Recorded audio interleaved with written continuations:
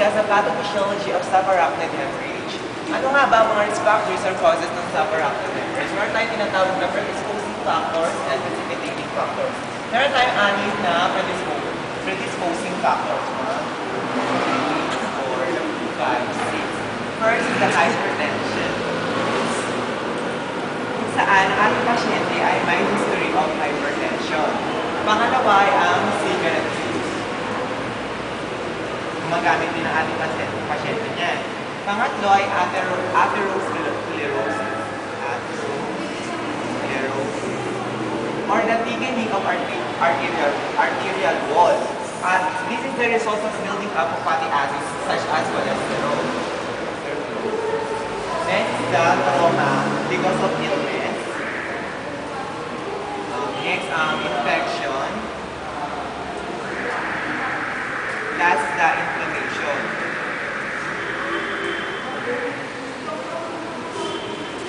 These are the predisposing factors. Next is the precipitating factors. First is the gender. Our patient is a female. 25% higher in women than men are risk to have a subarachnoid hemorrhage. This is probably reflected in the hormonal changes that result to menopause, such as decreased estrogen level. Next is the age.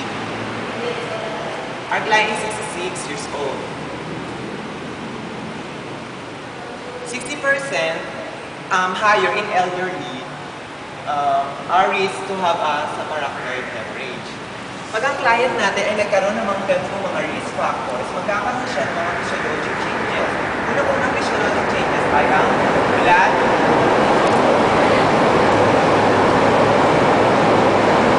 pressures, pressure, against a weak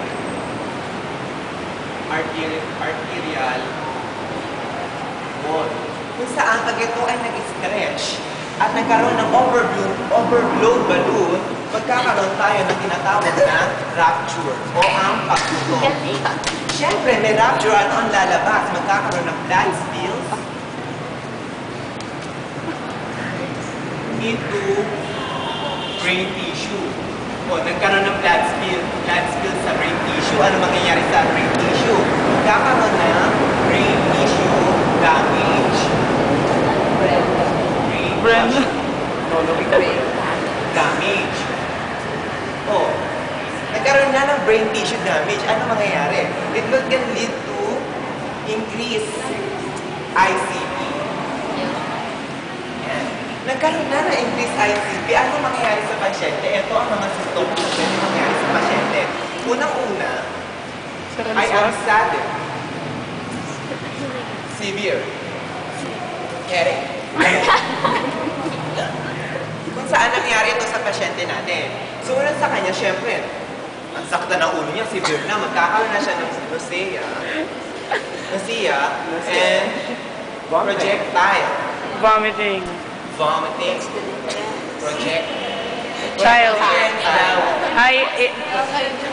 Vomiting.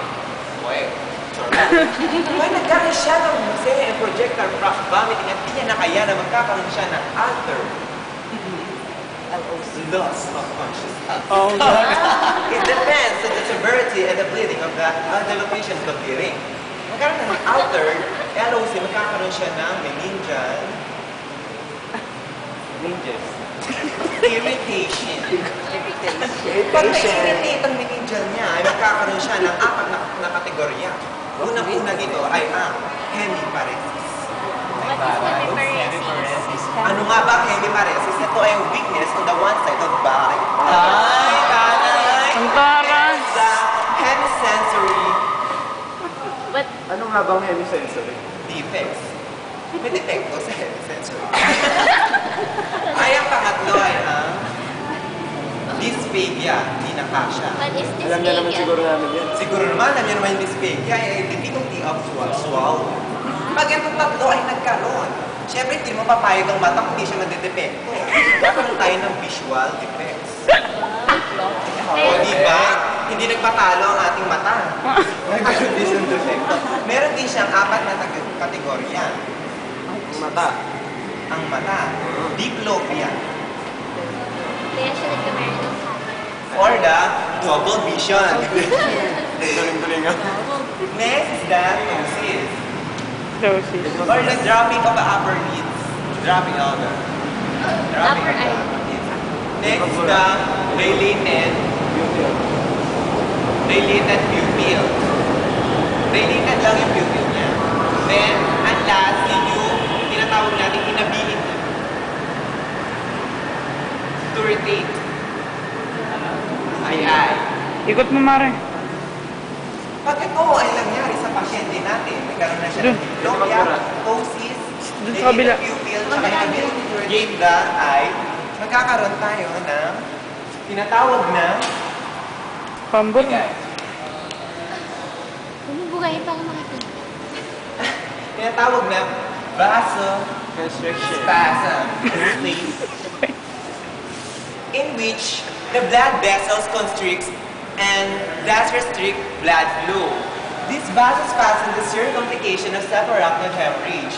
Pag nagkaroon ng vasospasm, magkakaroon tayo na tinatawag na red bleeding. O diba nagkaroon rin ng muling pagtulog. Pag nagkaroon ng red bleeding, magkakaroon ng ischemic brain